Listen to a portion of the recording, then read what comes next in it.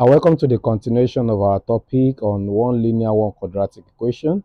Let me first apologize. I observed that in the last example, that's number 2, the last video, I observed that my microphone was not really that steady. So there was some sort of noise on the ground. So trying to actually make that better in this video. So let's continue. We have solved number 1 and number 2, and I just want to point out, some in that category that may not be difficult for you. So having solved number 1, having solved number 2, you should be able to solve number 3. So try that on your own, and then the only adjustment you have to do here is that you have x minus y equals to 2. Just simply say x equals to 2 plus y, and it becomes something like this. So you can put 2 plus y for x in your equation 1. So that will give you a lead in solving that. The same thing here. So you can simply say 3x, okay, bring minus y first, it will become plus y equals to 2. So if you want to do it that way, and then you can now say y equals to 2 minus 3x. So it means that you are going to put 2 minus 3x for y in your equation 1, and that will give you the lead in solving that. So same thing here, you substitute 2x minus 3 for y in this equation 1. So those are the categories of questions you should be able to solve with this. Here, your y will be equals to 3 minus 2x, and then you substitute it as y in equation 1. The same thing here, you can do 2x equals 3 plus y, then y equals 2x minus 3. So your y here will be 2x minus 3 to be substituted into equation 1. So all you just have to do when you have stuff like this, in as much one of the variable has a coefficient of 1 or minus 1, like y here has minus 1 as its coefficient, so you can always make it the subject of formula in the equation 2 or the linear part, and then you substitute it in the quadratic equation. So the only one I would want to consider different is this number 8 and number 9, and that's why I will be solving those two with you to round off this topic, one linear, one quadratic simultaneous equation. So let's solve number 8 in this video. Okay, so we have x number 8, x raised to power 2 minus 3y squared equals 13, and then we have 2x plus 3y equals 4. So let's call this equation 1, okay, and call this equation 2 as usual. Okay, let's rewrite that equation 1. So I can now take from equation 2, you have seen that our focus is still to make either x or y the subject of formula, because this still remains the linear aspect of this simultaneous equation. This is still the quadratic aspect because of the power of the variable there.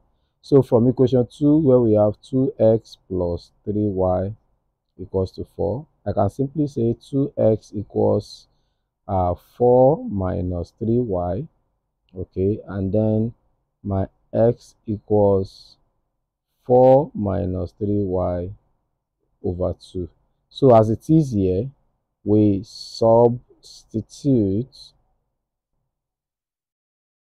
okay, 4 minus 3y over 2 for x in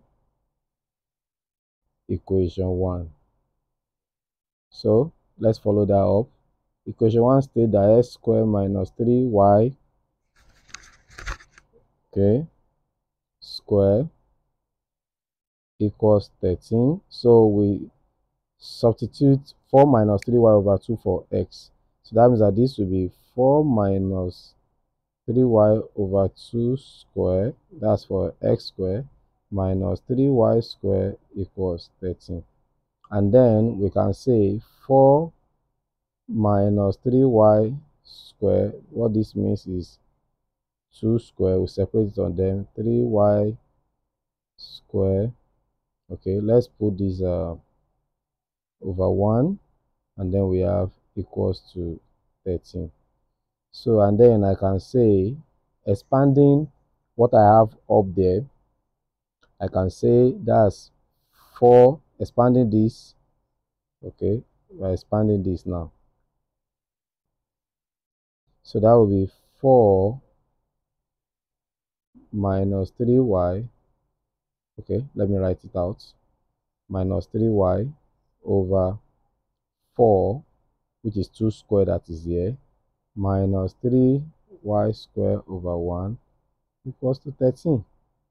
And then we can say we have 16 minus 12y minus 12y plus 9y square over 4 minus 3y square over 1 equals to 13. 16 minus 24y plus 9y square all over 4 minus 3y square over 1 equals to 13. And then we can find the LCM. LCM will be 4. 4 in 4 is 1. So 1 times everything here will give us 16 minus 24y plus 9y square. And then 1 here in 4 will give us 4. 4 times minus 3y square will give us minus 12y square, then equals 13. Let's put this over 1 so that we can cross multiply, and then we have 16 minus 24y. So we now have plus 9y square minus 12y square. That will give us minus 3y square. Then we have 4 times 13 on the other side. What I did here is cross multiply. Y is still simplifying. I cross multiply. So I can now say I have 16 minus 24y minus 3y square equals, so if we multiply that, that will give us 52. And then we can retain the 52 that is here and move every other thing down. So when we move this, okay, we move this to the other side, we move it to the other side, crossing that equal sign, that will be 3y square plus 24y, okay, plus 52 that is there before, then minus 16 equals 0. And then we can say 3y square plus 24y, okay, and then we subtract 16 from here, that will be plus 36, yeah, plus 36 equals to 0. We can factorize out 3 to make this, smaller numbers, so that this will now be 12, and then equals to 0. Divide both sides by 3, divide both sides by 3, this, cancel this, so we have y square plus 8y plus 12 equals to 0. If we factorize out this, we can use 6 times 2 for 12 and 6 plus 2 for 8. That's y squared plus 6y plus 2y plus 12. I'm writing this directly this time around. So we have y plus 6, we have plus 2, y plus 6 equals 0. Y plus 6 is common. Then we have y plus 2 equals 0. Y plus 6 equals 0, or y plus 2 equals to 0. And then we can say y equals to minus 6, or y equals to minus 2. So recall the value of our x. Recall that our x is equals, I have to check that again. So x is 4 minus 3y over 2. 4 minus 3y over 2 when y equals minus 6, x equals 4 minus 3, okay, bracket minus 6 over 2. X equals to 4 plus 18 over 2. X equals 22 over 2 equals to 11. So, and then we can write this according to the coordinate x, y equals x is 11 and y is minus 6.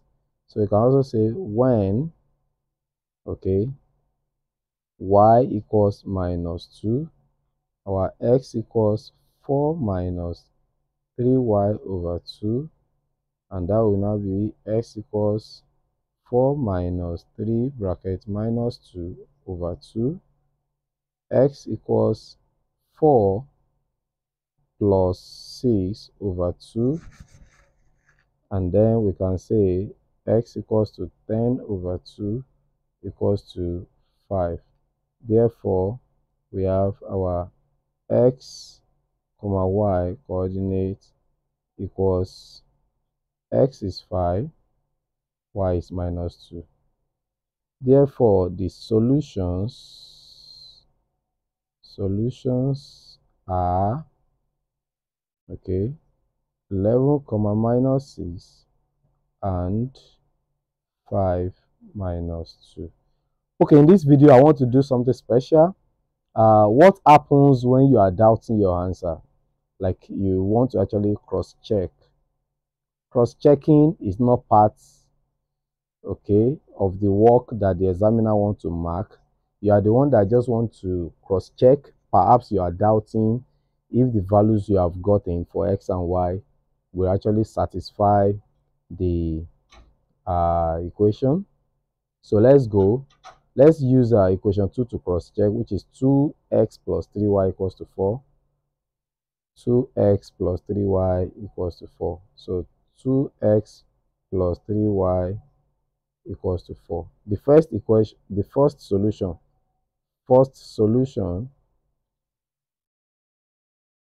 which says 11 comma minus 6. So you say put x equals to 11, y equals to minus 6. So we want to see if we insert that here, if the equation will be balanced. So we have 2x plus 3y equals to 4. That's 2 brackets 11 plus 3 brackets minus 6 equals to 4. So this will be 22 minus 18 equals to 4. That's 4 equals to 4. So you can see that it's balanced. The left hand side is equals to the right hand side. So because it's balanced, it means that the values we have gotten are actually correct. So you can use the first solution and stop there. You just want to be sure if they are correct. Like I said, it's not what the examiner wants to mark. You are the one who has that extra time, and you really just want to be sure that, oh, what I've done is actually correct. But if you are very careful with your steps and you know that you have done a very beautiful job, you may not have to do cross-checking. So you can still try to check with the second solution and see if it's actually correct on your own. All right, so having solved this number 8, I would like you to liken this to our number 9. Okay, so if you have understood number 8 now, it means that you can try out number 9, and that marks the end of this topic. If you have not subscribed to our channel, please do so. Share this video with people, and do give me a thumbs up or comments in the comment section. Bye for now.